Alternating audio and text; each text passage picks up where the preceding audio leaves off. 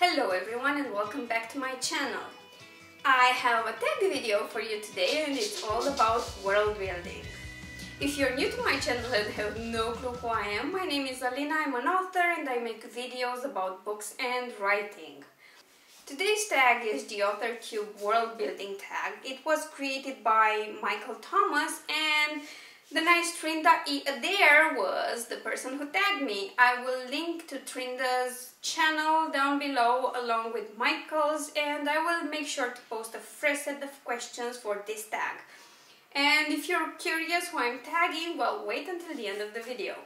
Let's start with the world building tag. The first question is, name an author who is good at world building.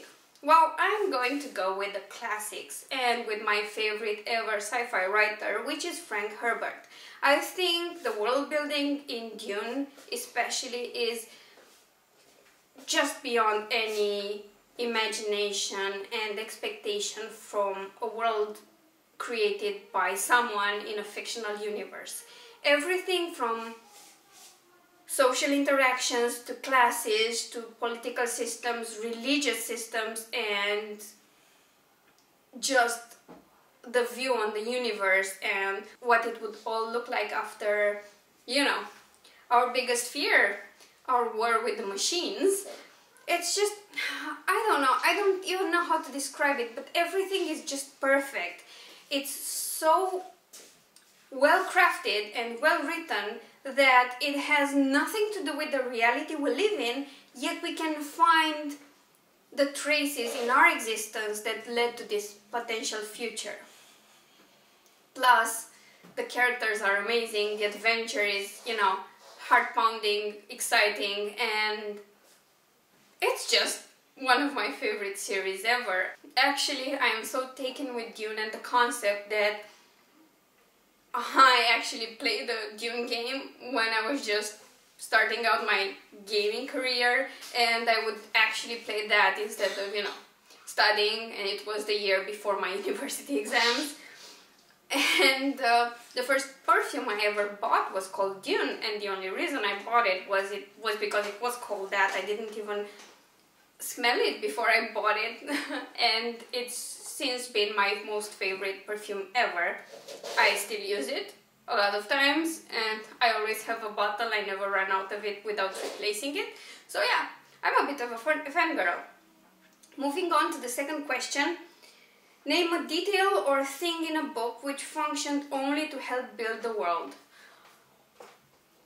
I think it's not only about world and atmosphere, but whenever you describe the social system and the religious and political system of a world that functions more toward world building, but it also touches on character development. I think other than describing the exact shape of a castle or the exact form of a mountain, everything else cannot just be part of world building. I'm trying to think, but even the scenery can be part of character development because it leads to where they were born, why certain skills were developed and stuff like that. So I don't think there is pure world building unless you want to create a world just for the world's sake and never have any characters or adventure in it. Then it would work, but otherwise it's not just world building. It plays into the overall feel and atmosphere and, you know, storyline of a book. But yeah, I think if you just stick with the scenery and the shape of houses, that might be just world building. But I doubt it. Third question, do you prefer well-described characters and an underdeveloped setting or vice versa? Actually, whenever something is severely underdeveloped, it pisses me off. I mean, I love well-rounded 3D characters that grow throughout the story, but if their setting is not well described, or I feel like this could be whatever era, it could work as a contemporary or a historical or something because the world is just not really there, I think that's a fail. The same goes for a really great world, but unique characters are lacking. That's also annoying. So, as far as I'm concerned, I need a balance between the two. I get that some stories are more character driven than action driven, but the setting and the world of either stories needs to be there, needs to be clear, needs to be dragging you into the atmosphere of the book. Fourth question, how much world building is too much world building? Well, I mentioned earlier, if you just do world building for world building's sake and nothing really happens within that world, and the characters are not well-rounded characters that evolve throughout the book, and they're just there to showcase the world, then that's too much world building wasted on nothing.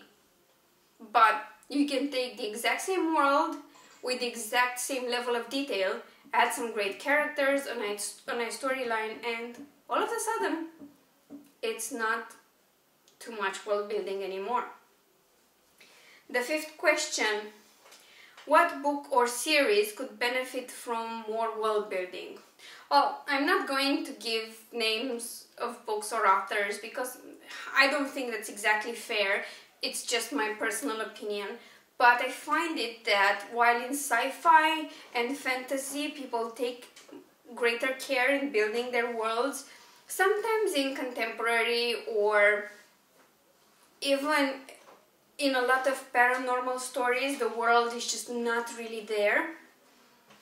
Or the character's backstory is just like their origin is sort of an afterthought. Nothing is well explained, or it just makes no sense. It's just added in there at some point because they needed to have an origin for a species, but it makes no sense to me. Because, you know, if you want to take a character and take him all the way back to medieval times, his name should sound like it could have, in a form or another, belonged in that world. If your character has the most modern name ever, that's not going to work. Do you prefer the intricacies of a world to be presented early on or revealed throughout the book? Well, it depends. I don't believe in info dumps unless you're really clever about it and you sort of combine it with some sort of exposition and some incipient action. I don't know. To me, it doesn't work very well when you do it like that. You should just have tidbits of world building spread out through the entire story. That works the best way because you don't bore readers who are not that interested in the description part and in the world building, and they just want the characters and the action. But then again, your world is still there. It's well developed. People can be immersed into the atmosphere and, you know, the setting you've created. So personally, I don't care as long as it's well done. But if you want to be successful and please as many people as you can, then, you know, stick with tidbits spread out throughout the story. And the last question is, describe or draw your perfect world. I do not have a perfect world. I'm sorry. My perfect world does not exist anywhere and will not exist anywhere because I don't believe in perfection. It's impossible to achieve. Utopias are something I am very skeptical about, but the kind of world I prefer is the kind of world that's surprising and innovative, but it feels like it could happen. You could end up living in that particular world. And it doesn't matter if it's a fantasy world or a sci-fi world that's embedded in science and technology. If I can feel like I could be there, I could be part of that, then it's a well-built setting and I will love it forever. So that's it from me for today. It's time to tag a few people, and for once in my life I will be nice and will not tag someone specifically. But if you like this tag, please consider yourself tagged because I'm not that nice anyway. So thank you so much for watching. I would really appreciate your likes, your comments and your shares, and I will see you all next time. Bye!